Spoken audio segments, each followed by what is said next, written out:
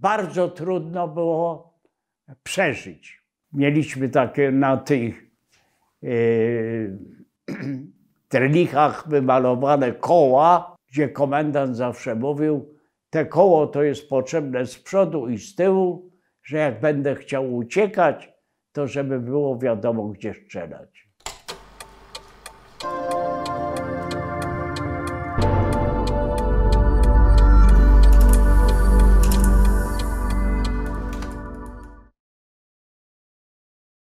Ponieważ kończyłem 14 lat, to musiałem iść do pracy. I wtedy mój harcmistrz Pazoła przyjechał, żebym pracował na ulicy 27 grudnia, żebym tam pracował, ponieważ u tego krawca ubierają się sami dygnitarze niemieccy, nawet Greiser. Znając język niemiecki, słyszałem, co mówią i co robią. Charakterystyczne jest, że jak już byłem aresztowany i siedziałem w domu żołnierza w Poznaniu, to żaden z tych Niemców nie przyznawał się do tego, że mnie zna. Były wpadki w polskim ruchu oporu. Ktoś zaserwował, że ja też coś wiem, no i oni mnie zamknęli, nie mając na to dowodów. No ale gestapo robiło, co chciało. Oni przyszli w nocy o 12:00, mnie i brata zabrali, nocowaliśmy w gestapo bezpośrednio w domu żołnierza, a potem byłem 3 dni, jeździłem na te przesłuchania. Ci ludzie w gestapo, jeżeli nie wykonywali prawidłowo tak, jak żądało tam kierownictwo, to za karę jechali na front wschodni. W związku z tym byli bardzo bezwzględni. Im zależało na tym, żeby zostać, bo tutaj mieli w Poznaniu fantastyczne warunki. Przesłuchy potrafiła robić nie jedna osoba, tylko 2, 3. Pytania były takie zupełnie głupie, ponieważ oni chcieli wpaść gdzieś, żeby człowiek coś powiedział, żeby się o to zahaczyć. Na początku dostałem przesłuchanie i 75 batów. Te 75 batów to ten, który dawał te baty, powiedział, że przepisy nie pozwalają mu dać więcej jak 25, bo może zabić. W związku z tym ja dostałem 3 razy po 25. Czyli to było wprost 3. dnia nie do zniesienia, bo to było wszystko obolało od bicia, a on bił na to obolałe. Także to się odbywało zupełnie, jak to pani powiedzieć, bezwzględnie. To była taka maszynka. Ale w tym czasie właśnie, jak siedziałem na dole, spałem tam, byłem w tej celi na dole, zetknąłem się z 3 Polakami, którzy byli tak zwani ciemni. I oni mieli założone poza normalnymi kule metalowe z tymi łańcuchami.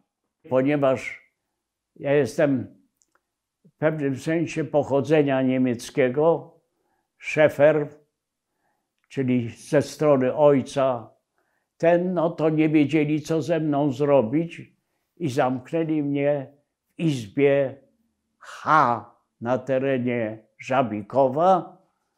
To była taka izba, w której wszystkie narodowości były. I Anglicy, i Irlandczycy, i Włosi. Różniliśmy się z tym od Polaków, że mieliśmy wełniane mundury belgijskiej armii. A później Jak już się to dalej potoczyło, to przeszedłem w Żabikowie na oddział L, czyli polski, i wtedy już w derlichach chodziłem.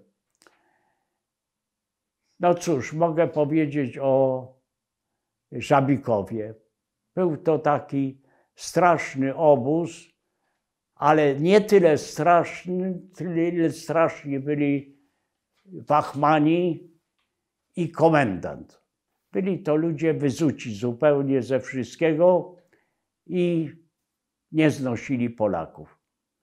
Czyli byli nastawieni bardzo negatywnie. No i ja miałem bardzo dużo kłopotów ze względu na to właśnie, że komendant się mną specjalnie interesował i moim bratem. Ten komendant był sadystą. I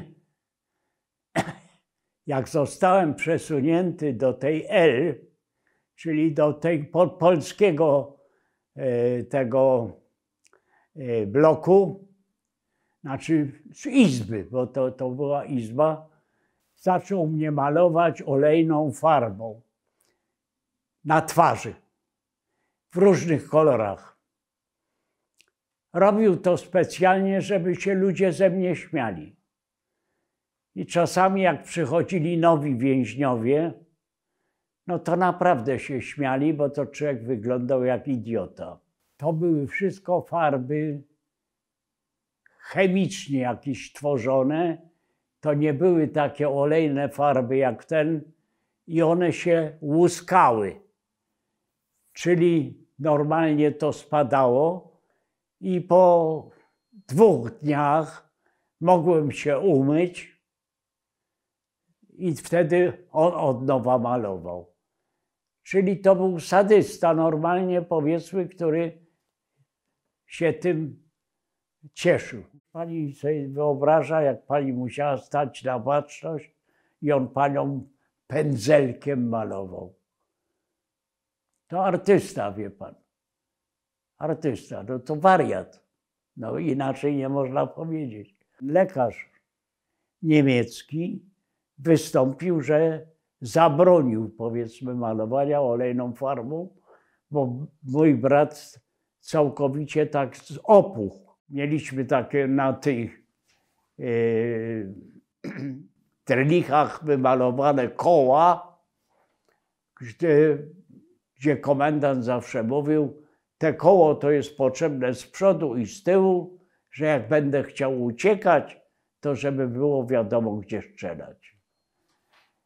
Także mogę tylko powiedzieć jedno, bestie, i to trudno powiedzieć inaczej. Bardzo trudno było przeżyć. Tam była taka w środku, taka na wodę, wie pani, jak to powiedzieć, zabezpieczenie wody na, jakby się paliło, czy coś innego. Komendant mnie wepchnął do tej wody, no i ja siedziałem, leżałem w tej wodzie, nie mogłem wyjść, bo jakbym wyszedł, to by mnie zabił. No. Taki był więzień, który cię tam nie umiał dostosować, ruszał się czy inne, no to go tak pobili, że w takim korycie potem leżał i trzeba było przez to koryto przechodzić. Z tego obozu w Żabikowie zostałem wysłany do obozu koncentracyjnego Gross-Rosen. 50 ludzi specjalnie wysyłanych. Te okna były okratowane.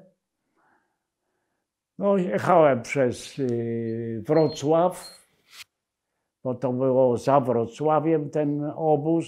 Jedna rzecz, która to była charakterystyczna, oni musieli się rozliczyć z ludzi. Czyli jak te 50 więźniów przyjechało, to ja na przykład byłem bardzo słaby, no to kazał SS-man, powiedzmy tym lepiej chodzącym, żeby pomagali dojść, bo on musi się rozliczyć z ilości. On musiał te 50 ludzi albo trupów doprowadzić. Byłem na bloku Cykiego, to był taki potworny Niemiec, Befauer, który normalnie tam rządził w Gross-Rosen, był bardzo niebezpieczny. I najciekawsze było to, że po wojnie nie można było go skazać. Pomimo że on mordował, to nie było żadnego gościa, który mógłby na to wskazać. Czyli nie mógł być skazany, ponieważ nie było dowodów. A on również tam w tym krematorium, jakie było to małe to krematorium Gross-Rosen, brał udział w mordowaniu więźniów. Z kamieniołomów znalazłem się w rewirze. Był taki blok, prawda, zdrowotny, czy jak to tam nazwać. No i normalnie pani tam leżała na tym. No i wtedy te eksperymenty robiono, ale wydzielono tych ludzi. To byli ludzie, którzy oddzieleni byli od reszty i na nich robiono te eksperymenty.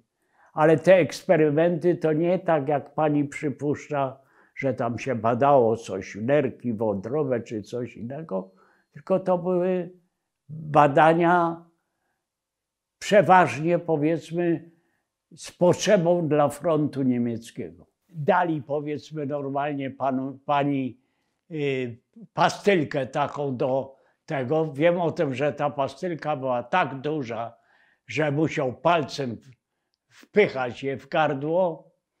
Rozumie pani? I to były te eksperymenty, a potem badano mocz, krew, wie pani, i to do końca grudnia. Do końca grudnia, czyli ten eksperyment trwał 4 miesiące, 3 miesiące. Wrzesień, październik, listopad, grudzień. W innym obozie, nie w naszym Gross-Rosen, normalnie na przykład zamrożano ludzi.